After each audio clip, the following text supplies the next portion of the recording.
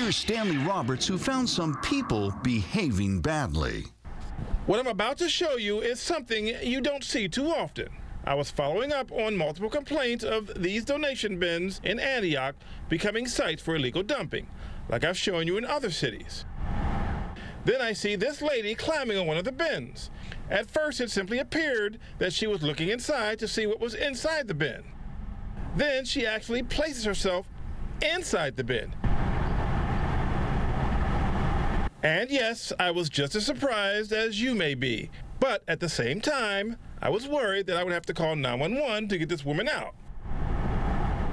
Then moments later, here she is pushing a plastic bag out of the bin. It falls on the ground, and then she climbs out of the donation bin.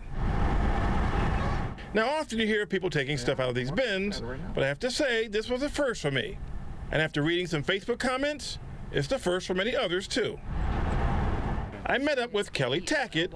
We were there to talk about the problem. And somebody's walking up behind us. This woman appeared from behind and heads straight to the bag that was removed from the donation bin and starts to go through the bag. Are you here to clean it up or to see what's in it? See what's in it and take it. Do you go inside the bin a lot? I don't go inside the bin. I take whatever on the ground. Oh, okay.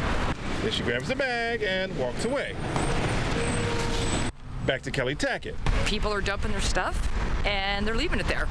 And we have people that come in here and take the stuff and scatter it all over the place. These bins are for clothes and shoes, but there's evidence of food dumping and furniture, not to mention in many cases, the bins themselves have been illegally dumped there as well.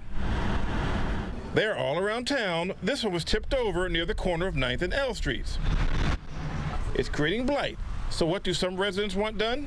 I want all the bins out of Antioch. It's supposed to have been a good thing. It turned out to be a really bad thing. And for the record, these bins are not for local charities. The clothes and shoes get shipped overseas and are sold for profit. So if you really want to help the community, head over to Goodwill or Salvation Army and make donations. It's tax deductible. These donation bins are not. In Antioch, Stanley Roberts, KRON 4 News.